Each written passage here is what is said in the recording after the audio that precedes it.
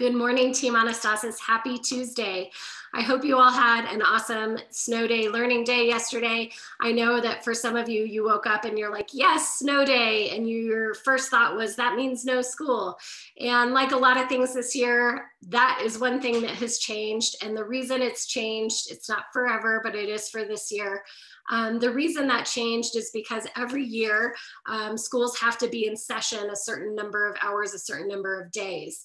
And so schools build in snow days, knowing that if we have to take, we live in Colorado, if we have to take a day off, then we still have, those days kind of accounted for. And so every year we build in a certain number of days that if they are snow days, it doesn't affect the count of the official account of all of the days that we're in person. But this year, because of COVID, if you remember, we started school a week later than we were originally going to start. And we also moved our start time every day back a little bit so that the teachers can clean and make sure that the classrooms are sanitized and ready for you every single day, that everything you touch has been cleaned. And so that's why our start time moved a little bit. Well, because of that, it impacts our number of days, and we can fix that a few different ways. One, we can make our snow days into remote learning days like we did. And that seems like a really good solution for us because the other alternatives are shortening holidays, holiday breaks that we have, or it could impact and we go further into the summer. And so we thought better to use our snow days as learning days than to move our calendar along. And we thought we'd like that time in the summer more than right now. So that's why we learned yesterday. I don't know about you, but I was feeling really grateful that we have the ability to still meet and still learn together. I know that it is different, and maybe your expectations were set to something else, and then that can be a letdown of expectations. But the reality is a lot of places in the world, kids don't get to go to school every day and would so love to go to school because it means that they have the ability to get an education, to get a job someday. And there are places in like South America where if you don't have a pair of black shoes, if you don't own a pair of black shoes, that you can't go to school. So that's a requirement to go to school. And of course, if your family doesn't have money to afford a new pair of black shoes, that impacts your ability. There's places in the world where girls can't go to school and get an education because they're in charge of collecting water for their families. They don't have running water in their house. And so they have to go to a well or to a water source and collect these jugs of water and walk them back to make sure their families have enough water. And they don't have the ability to go to school and provide for their families in that way. So there's all kinds of reasons that kids don't get to go to school. And I think it's easy for us to really take for granted. We talked about that a few parables ago, just the way that we take things for granted because it's our normal. And it's important, I think, to remember that it's not everybody's normal and that we truly are so blessed and so lucky to be able to come and be at school together. I know a lot of you in the intermediate and junior high are working on, you're just getting started with the inquiry block where we are in place and time. And part of that is stories, which is why we're going through parables. But if you have not read The Promise of a Pencil, it is such a good book. Highly recommend it. I think that it is in Team Tiernan's class, but if you would like a copy and you can't find it, come find me and I'll buy you a copy because it's such a great book. But it tells this great story of this guy who's traveling around the world, and he stops in this poor village, and I believe it's in South America that he stops in this village, and he meets these kids, and they're taking pictures and doing things together, and he asks one of the kids, like, if you could have anything, what would it be? And he's expecting the kid to say, like, candy or a new soccer ball or something to play with, or money, something like that. And the kid surprises him and says, if I could have anything, I would just want a pencil. And so he takes out and gives this kid his pencil, and you would have thought this kid won the lottery. So he started this whole ministry called The Promise of a Pencil. It's a really cool story. So if you have a chance, definitely pick that up. Speaking of stories, we're going to continue today with another parable. This one is found in Matthew chapter 20, and it starts in verse 1. And this is kind of a strange parable.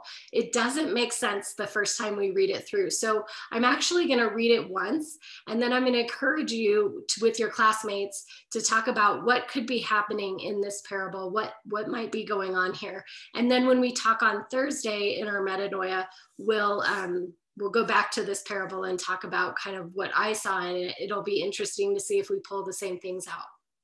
So chapter 20, it's called A Story About a Vineyard. And Jesus is telling the story, and he's talking about this vineyard that doesn't exist, right? This is a metaphor, a parable, a story to help people understand. And in this particular instance, Jesus starts the story by saying, "For the kingdom of heaven is like the owner of an estate who went out early one morning to hire workers for his vineyard." So Jesus, in telling this story, is illustrating, he's trying to help us understand better what the kingdom of God is like. And the kingdom of God, anytime you read that in the Gospels, is really Jesus trying to help us understand how God has ordered the world and what his intent in the world is, how we're supposed to be in community together and live together. So that's the basis for this story. So he says, "For the kingdom of heaven is like the owner of an estate who went out early one morning to hire workers for his vineyard." A vineyard is a little bit like a farm. And it says he agreed to pay the normal daily wage and sent them out to work. And the normal daily wage at the time, a living wage, was called a denarius. And I don't know, I can't remember if it says that specifically in the story, but it was, you'd earn a denarius. It would be enough to like feed your family and take care of your family for a day. So at 9 o'clock in the morning, he was passing through the marketplace and saw some people standing around and doing nothing. So he hired them, telling them he would pay whatever was right at the end of the day. At noon, and again around 3 o'clock, he did the same thing. So he goes back to the marketplace. He already has people who he has hired at 9 a.m., and they're already back working at the vineyard. And then he goes back to the marketplace at noon and again at 3 o'clock, and he hires people saying the same thing, and he brings them back to his vineyard to work. And then it says at 5 o'clock, that evening, he was in town again and saw some more people standing around.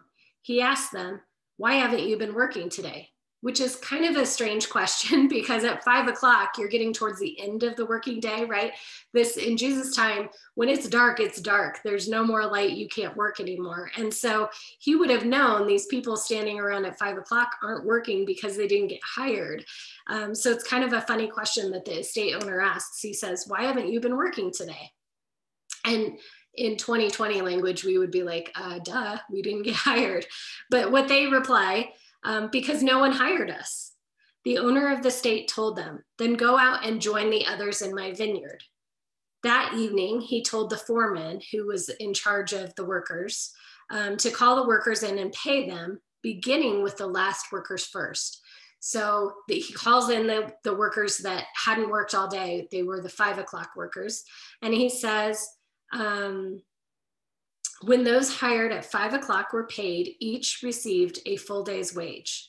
So even though they were only hired at the end of the day, he calls them in and he pays them as if they've been there the entire day. When those hired earlier came to get their pay, they assumed they would receive more.